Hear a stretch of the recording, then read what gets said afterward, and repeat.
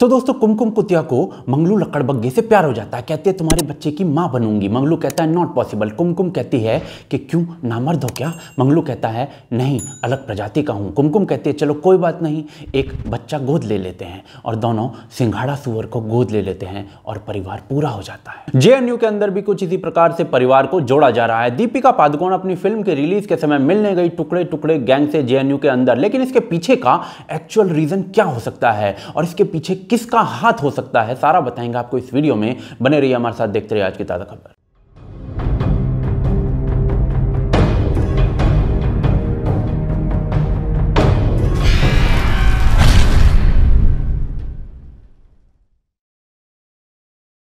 दोस्तों भारत का नया नॉर्मल है प्रोटेस्ट। सीएए के बाद अब जेएनयू के अंदर प्रोटेस्ट चल रहे हैं। सर्दी की चोट और पहले प्यार का धोखा ये जल्दी से भूले नहीं जाते और जेएनयू के बूढ़े छात्र जो हैं अपने हाथ गोड़े तुड़वा तुड़वा कर बैठे हुए हैं सर्दी में। और इसी प्रोटेस्ट के दौरान दीपिका जो है वो जेएनयू में जाती हैं, लेकिन मिलती सिर्फ टुकड़े टुकड़े गैंग वालों से हैं। सवाल आता है क्यों? जवाब आपका पजामा फाड़ देगा, अंत तक देखिएगा। तो दोस्तों दीपिका की फिल्म छपाक रिलीज हो रही है 10 जनवरी को और उसके साथ रिलीज हो रही है अजय देवगन की फिल्म तानाजी, जिसका ट्रेलर रिलीज होते ही लिब्रांडूस के हलवे में हल्दी पड़ गई थी। इसके कारण जो थे वो बहुत ही ज्यादा ऑब्वियस थे।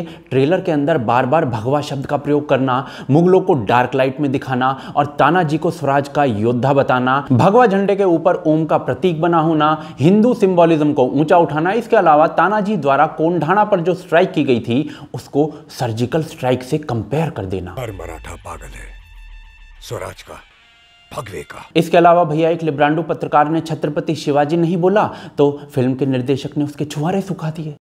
शरद खेलकर आप शिवाजी का रोल प्ले कर रहे हैं।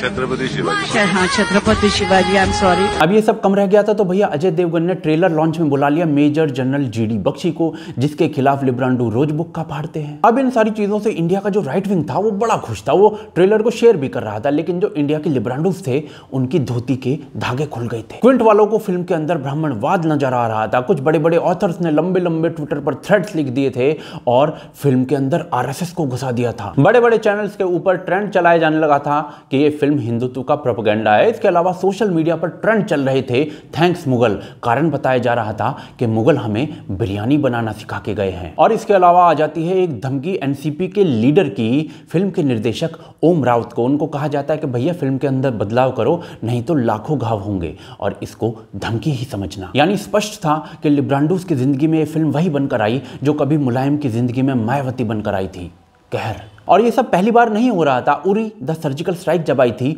तो वो जहरीला राष्ट्रवाद था। मणिकर्णिका जब आई थी तो वो फिल्टर था नेशनलिज्म के ऊपर। वहीं दूसरी तरफ राइट विंग जो था वो इन्हीं सारे रीजंस की वजह से तानाजी को सपोर्ट कर रहा था और कुछ इस प्रकार के आर्टिकल्स मार्केट में उड़े उड़े डोल रहे थे। यानी ये चीज यहां से स्पष्ट हो गई थी कि राइट विंग जो था वो इस पिक्चर को देखने जरूर जाएगा तानाजी को, और लेफ्ट विंग लिब्रांडूस जो हैं वो अपने घर में रजाई गर्म करेंगे। लेकिन इस सारी भसड़ के बीच में छपाक कहां थी?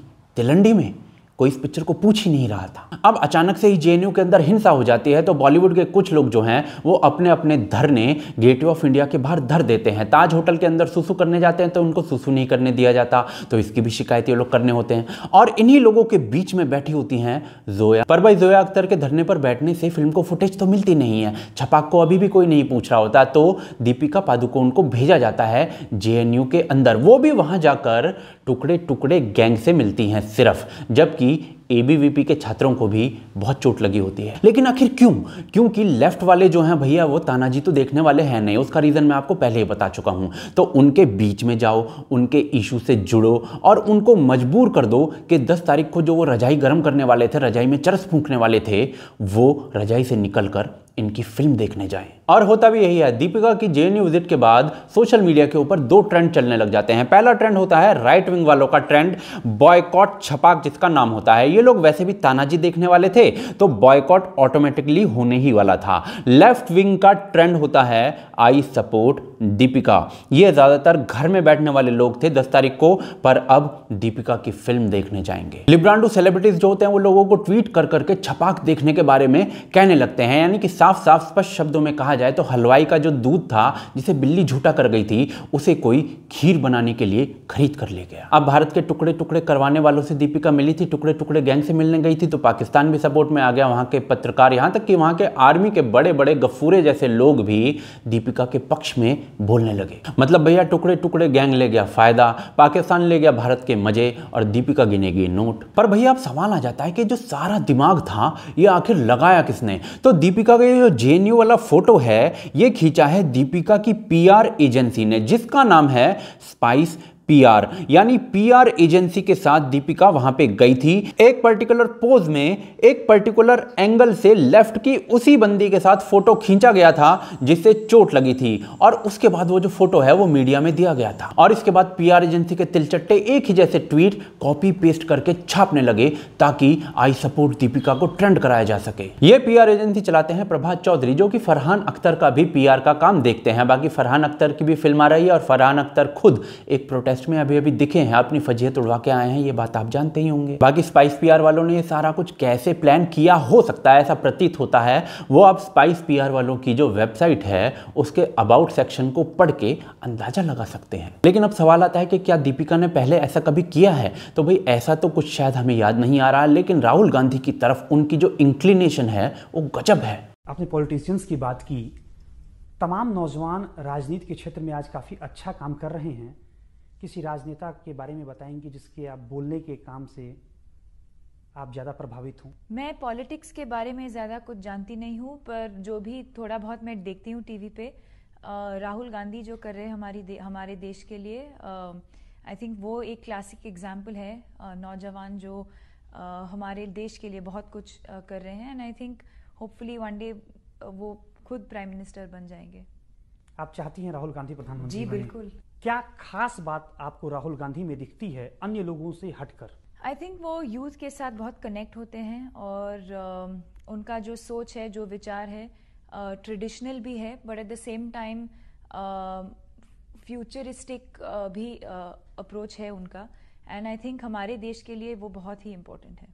अभी आप पर चलिए भैया ये सारी चीज़ें तो अपेक्षित होती ही हैं, लेकिन दोस्तों ये असली सच है जो मैंने आपको दिखाया है, नंगा सच है। अब इस नंगे सच के बावजूद आप फिल्म देखेंगे या नहीं ये तो आपके ऊपर है, आपका पैसा है, आपकी चॉइस है, लेकिन आप हमें कमेंट करके इस चीज़ को ज़रूर बताइए कि आप इस फिल्म को देखने वाले हैं या नहीं। ये किस प्रकार से पूरा PR का स्टंट किया गया है टुकड़े टुकड़े गैंग के बीच में जाकर, क्या ये संदेश देता है, इसके बारे में भी ज़रूर लिखिए। साथ ही साथ अगर हमारा काम पसंद आ रहा है तो उसको सपोर्ट ज़रूर करिए, क्योंकि आपके काम के साथ ही हम आपकी आवाज़ को और बुलंदी पर ले जाएंगे और आपके इसी सपोर्ट से हम थोड़ा सा एक कदम आगे रख पाएंगे। सपोर्ट करने के लिए patreon.com है, एड्रेस स्क्रीन पर मिल जाएगा, आई बटन में मिल जाएगा, डिस्क्रिप्शन के अंदर मिल जाएगा। फेसबुक, ट्विटर, इंस्टाग्राम पर हमें सपोर्ट करिए, लिंक डिस्क्रिप्शन के अंदर है। साथ ही साथ आप हमें सब्सक्राइब कर लीजिए इस चैनल पर, बेल आइकन को दबा लीजिए। आप देख रहे हैं आज की ताज़ा खबर। जय हिंद, जय भारत।